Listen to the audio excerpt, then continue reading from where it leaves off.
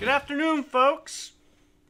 Ed here at Waters West. Another beautiful day on the Olympic Peninsula, and today we're going to be tying the Suskwa Poacher.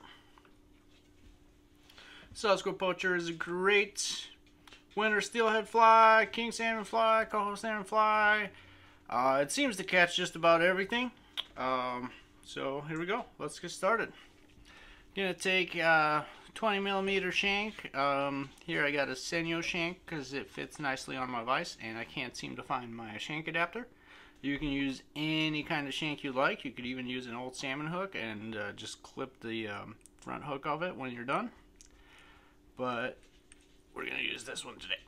So let's get our thread started on there. Work it back. Back of the hook like so, and then we're going to go forward one time and back again just to get a base of thread for our trailing hook wire to sit on. Next we're going to take about a 4 to 5 inch long section of Senyo's intruder wire. You can use 30-pound mono, some kind of stiff braid, any way you like to do your trailers. We usually use this wire because we've been using it for a very long time. And it works pretty good. Next you're going to take your wire, double it over, and put it through the eye of a Gamakatsu octopus number 2.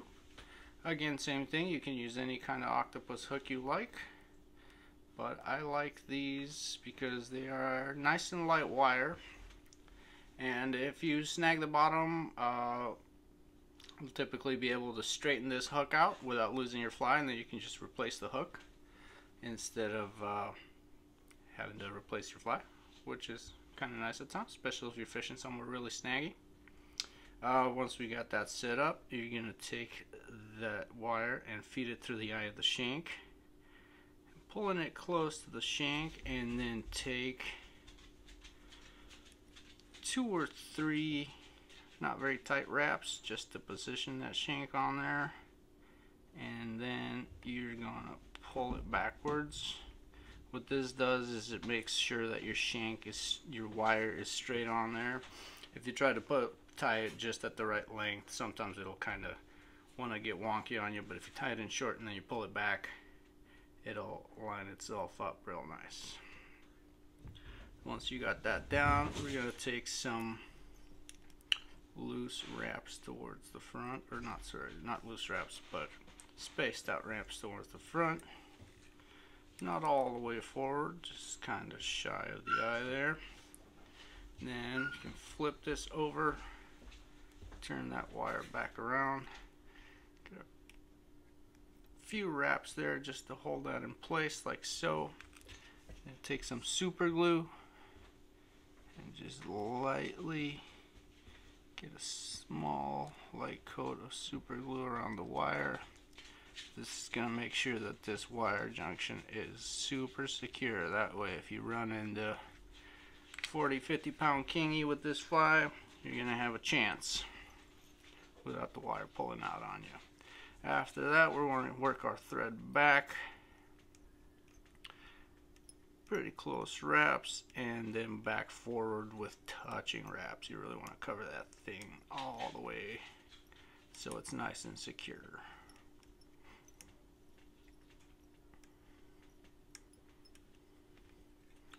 Alright, once you got that done, you take a little bit of that excess super glue and wipe it off so it doesn't stick to your marabou later. It's very frustrating when that happens, so you don't want that happening. Next, we're going to take 3 strands of electric blue flashabou.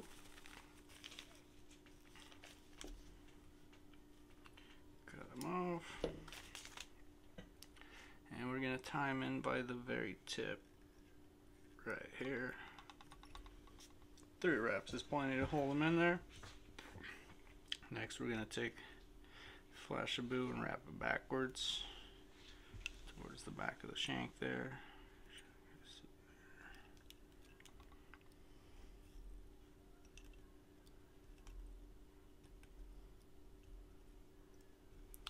And then we're going to wrap them back to where we started.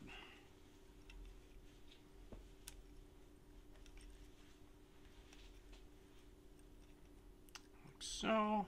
Tie that off. Give it 2 or 3 wraps to secure it. Clip that off. Next, we're going to take about a 1.5 to 2 inch long piece of just medium black chenille. Just standard Danville rayon chenille will work just fine. Peel the fluff off the end of that chenille, expose the core a little bit. Tie it down. And then we're going to make 2 wraps with the chenille. There's 1 wrap, and then the next wrap we're going to kind of cross it over itself to build up that prop to flare out our marabou. 2 wraps down there, secure it, clip that off. Now we got our base for the rest of our fly. Next step, we're going to take 1 black blood quill marabou feather, and we're going to peel all the fluff off the bottom here.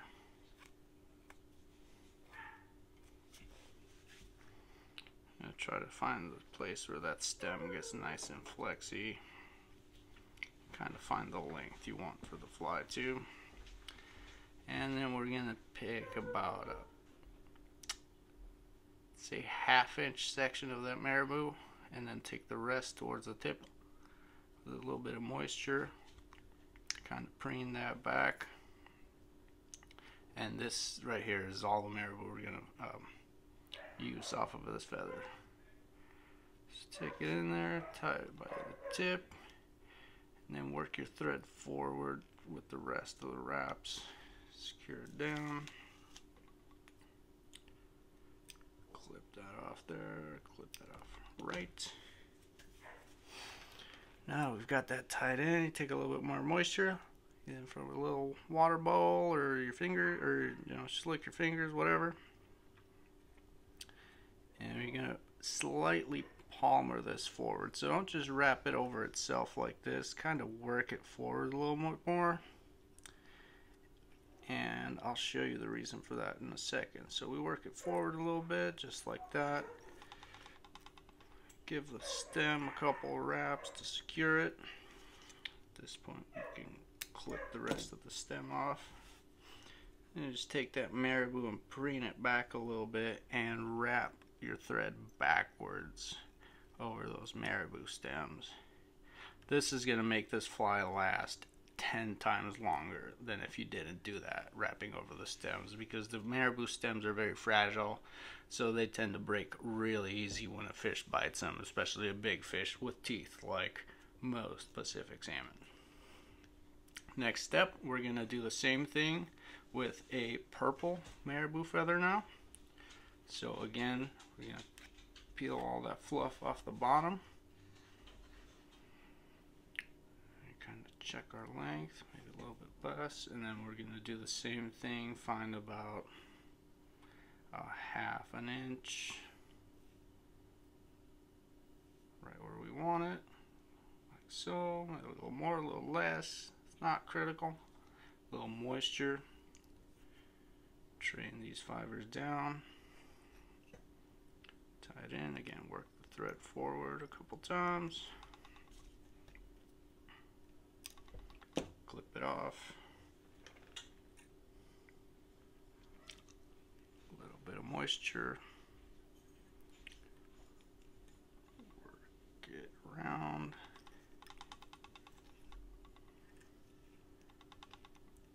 Wraps backward. Clip the stem. It also helps a lot if you have a dubbing brush or a toothbrush. Hit your fly with it every once in a while just to make sure all your fibers are doing what you want them to do. Next step, we're going to take our electric blue flashabou again, and this time we're only going to take 2 strands out of the package here.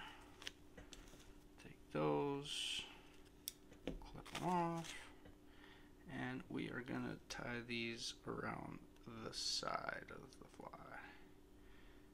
those in there like that. On the sides. So they're on there, you can pull them back and kind of trim them to about the same length as your marabou. You don't want them too long or they'll tangle with the shank, or they tangle with the hook, sorry, and you don't want that. You want that thing swimming nicely. Next step, we're going to take some pearl blue crystal flash. We're only going to take one strand of this because these strands are quite a bit longer than the flash of blue. I'm going to take that one strand, fold it in half, and then we're going to tie that on the bottom of our shank, which is actually the top of our fly. Tie that in like so. Work your thread back, then pull your flash and trim it same length as you trimmed the flash a bit. Alright. After that, we're going to take some kingfisher blue slopping. You can use peacock blue, kingfisher blue, any kind of blue you have will work, but the original pattern calls for that kingfisher blue. Take your wand slopping feather and try to find the fibers that reach towards the back of the shank. Get a nice proportion fly, so we're about right there. And we're going to take the rest of those fibers, peel them off. And we're going to tie this in right here. Stem off and bring the fibers back, a little bit of moisture, and we're going to wrap this just like we did our marabou. Slight forward palmer so we can cover the stem up with our thread and make this fly really durable. So there I got about 1.5 to 2 wraps of that slopping. That is absolutely plenty. Wraps, make sure it doesn't go anywhere. Clip the excess, pull them back, and wrap back over the stems to make sure our fly is nice and bulletproof. So there, we got most of the fly almost done there. Now we just got to add the egg head. For that, we're going to take a piece of small fluorescent red nylon chenille. Make a little base for it here. Make sure all those fibers are nice and neat. And we're going to pull the fluff off of the end of it like we did with the black chenille. Just a little bit of core exposed there. And then you're going to take 1 or 2 wraps towards the back here. Fold it over forwards. Oops. Fold it over forwards, and then take a few more wraps towards the front to get that a little closer to the eye. And then we'll work our thread back to the slopping. And we're going to add just a little dab of super glue right here. Just to finish our fly, to help finish our fly, and to make sure that egg head is just about indestructible. It doesn't take a lot. Super glue is very sticky.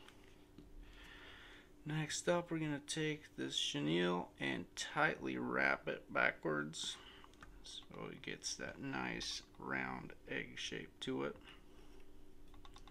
like so. And capture that end of the chenille. Make sure when you're going all the way around, you're not cutting into your egg with your thread. That is something I tend to do a lot. But if you just go slow and pay attention, you shouldn't have that problem. Get the marabou out of our chenille. Clip it off. And then we can whip finish it.